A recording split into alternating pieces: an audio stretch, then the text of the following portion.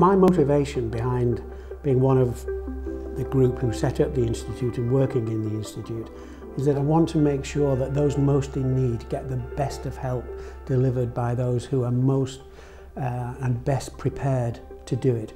I want those who go out to help to be fully prepared to understand the much broader context in which they will work, the vulnerability of people, how they can navigate their way through the complex political, social and economic environment. Disaster management is the organisation and management of resources and responsibilities in response to any kind of humanitarian emergency.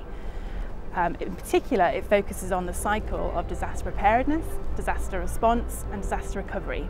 And when thinking about that cycle, it's a non-linear process. Those things, they overlap with each other, they mutually construct each other, they don't happen in isolation. Resilience is the ability of a community to withstand a disaster event. It reduces the impact of disasters on lives, livelihoods, and in terms of costs that are incurred when a disaster happens.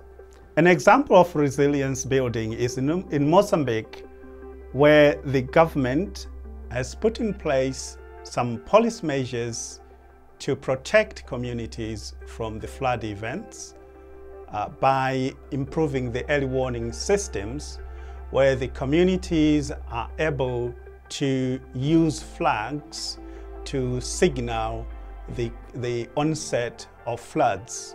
Disaster response is often seen as the second phase in the disaster cycle, so it's when there's a focus on the immediate impacts of disasters. So the first responders to disasters are often people that live in the area. They're the ones searching through the rubble to find people, to rescue people, and the local military and the local governments. So it's really, really important to work with these local actors rather than international organisations coming in and working on their behalf. In 2010, an earthquake struck Haiti. It registered 7 on the Richter scale. Now this was a devastating disaster with over 300,000 people injured, over 220,000 people killed, and an estimated 1.3 million people were left homeless.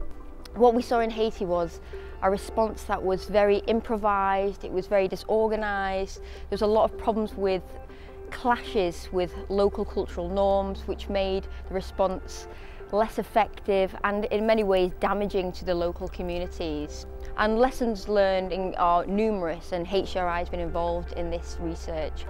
So disaster recovery is the silent phase of disaster management. It's the least sensationist. It's what happens when news teams go home and the general public stop hearing about a disaster incident or a disaster event.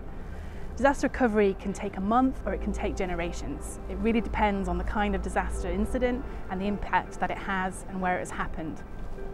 So when thinking about disaster recovery, it's not about trying to recreate a context that existed before the earthquake or before a hurricane or before a drought.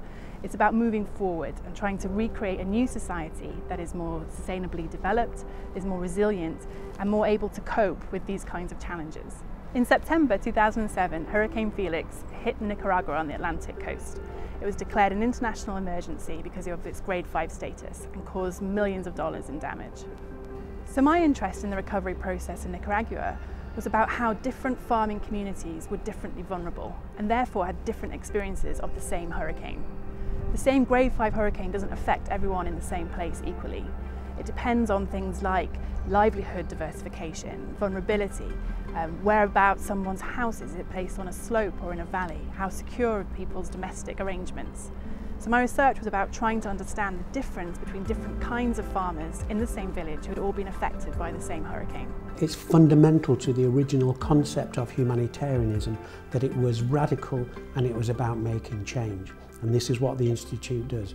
The Institute has radical thinkers, people who want to make change, and that's what we do.